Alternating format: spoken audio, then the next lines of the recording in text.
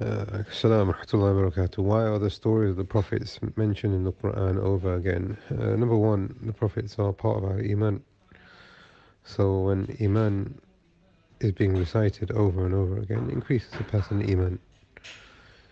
When a person connects himself to the prophets more and more, it increases the person's Iman. Hence Allah subhanahu wa ta'ala knows what is good for us. Recite from the ways of the prophets that came before us, learn what they've left behind, learn what they went through, and you will increase in your Iman. Another reason why the stories of the prophets are often repeated is because the perspective sometimes changes. So when Allah subhanahu wa ta'ala tells Iblis to make sujood, أَبَى وَاسْتَكْبَرَ وَكَانَ مِنَ الْكَافِرِينَ, he refused and he became from the kuffar. In another ayah, this is the story of Adam alayhi salam and Iblis with the فَفَسَقَ عَنْ أَمْرِ رَبِّهِ, he became a fasiq in the in the command of the Lord. In another place, he said, قَالَ أَنَا خَيْرٌ مِّنْهُ خَلَقْتَنِي مِنْ نَارٍ وَخَلَقْتَهُ مِنْ طِينٍ, I am better than him. So now we are learning different aspects to the story in different places.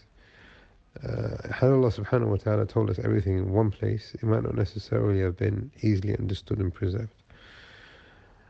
Therefore, when Allah subhanahu wa ta'ala tells us from different perspectives that comes amongst different ayat, then it becomes easier for us to understand and apply for ourselves. That's another reason. Another reason why the stories of the prophets are repeated is because sometimes Allah subhanahu wa ta'ala, and this is now if you look at, for example, Surah Hud and similar surahs connected to the stories of the prophets in this manner, Allah subhanahu wa ta'ala talks about those people who belied the prophets and what happened to them. So Allah subhanahu wa ta'ala begins by talking about what happened with Nuh, and then Hud, and then Salih, and then Lut, and then Shu'aib, and then Musa, alayhim salam jameen. But then in another place in the Quran, Allah subhanahu wa ta'ala talks about the favors that He gave to the prophets.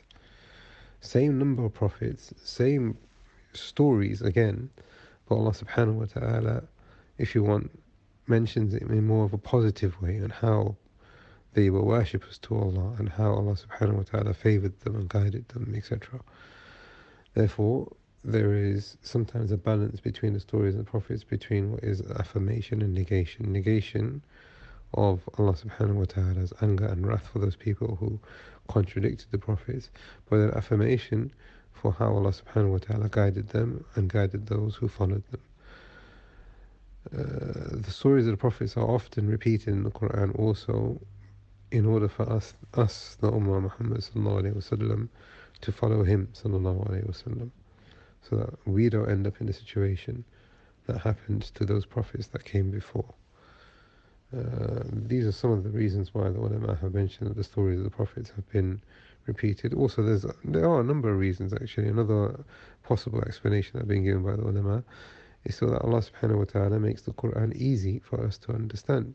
So for example, in Surah Qamar, Allah subhanahu wa ta'ala talks about the story of the prophets, and at the end of each story, Allah subhanahu wa ta'ala says, وَلَقَدْ يَسَّرْنَا الْقُرْآنَ لِلذِّكْرِ فَهَلْ مِن مُدَّكِرٍ. The Quran has been made easy as a dhikr, as a reminder, as a memorization, as a something for you to understand and benefit from.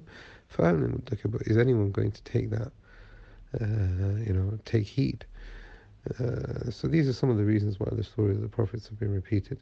We ask Allah subhanahu wa ta'ala that He allows us to benefit from them. Wallahu a'lam.